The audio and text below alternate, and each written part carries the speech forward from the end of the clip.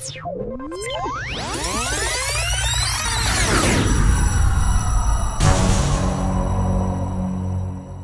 and welcome to a new episode of Review. Today we're going to look at the Emirates Boeing 777-300 extended range. And when you take a look at the box, it looks really fantastic in this special Emirates design.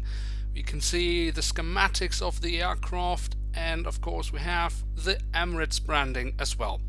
Now if we turn the box around, on the back side we can see again the schematics of the aircraft and a lot of really interesting information which we normally don't get on the Herpa Wings boxes, like for example fuel consumption or engine types or pax load, stuff like that we never see.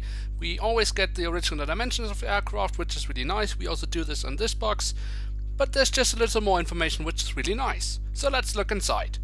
Now here she is, the Boeing 777-300ER from Emirates. In, well, the current livery, it hasn't really changed that much. A few years ago the Emirates branding was still a little bit smaller, but that's it. So let's start with looking at the tail section of the aircraft. Now on the vertical stabilizer we have, well, it's basically a stylized version of the flag of the UAE and of course the full registration code. Then if we move along the fuselage to the front of the aircraft, along the fuselage we have the big Emirates branding. Underneath that we have the writing of Emirates.com. Then just under the cockpit windows we have the specification of the aircraft type. Then if we turn the plane around we can see the printing of the cargo doors. Now if we go to the belly of the plane we can see again the huge writing of Emirates. Then of course on the underside of the wing we also have the full registration code once again. Now before we move to my personal highlight on this aircraft, I want to talk a little bit more about Emirates and the Gulf carriers.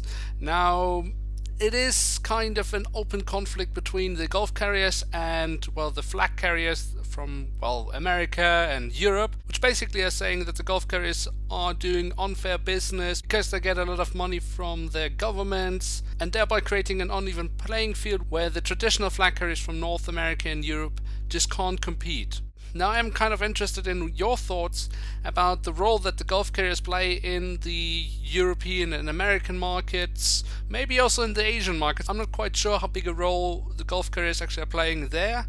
Let me know your thoughts. What do you think about, is it unfair business or is it just a new competition which the old carriers have to kind of get used to? Now with no further ado, let's go to my personal highlight on this aircraft. And for me it is the engines.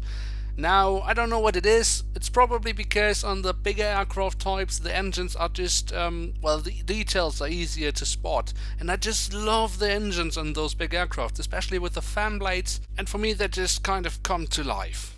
Now that's already the episode for today. If you enjoyed, why not leave a like, that would make me happy. And if you're new around here, why not subscribe, that would be absolutely awesome. And don't miss out on the next episode of Review where I'm going to look at an Air Berlin Boeing 737-700 with winglets and in a transition livery. Now thanks for watching, I'm checking out, see you soon and bye.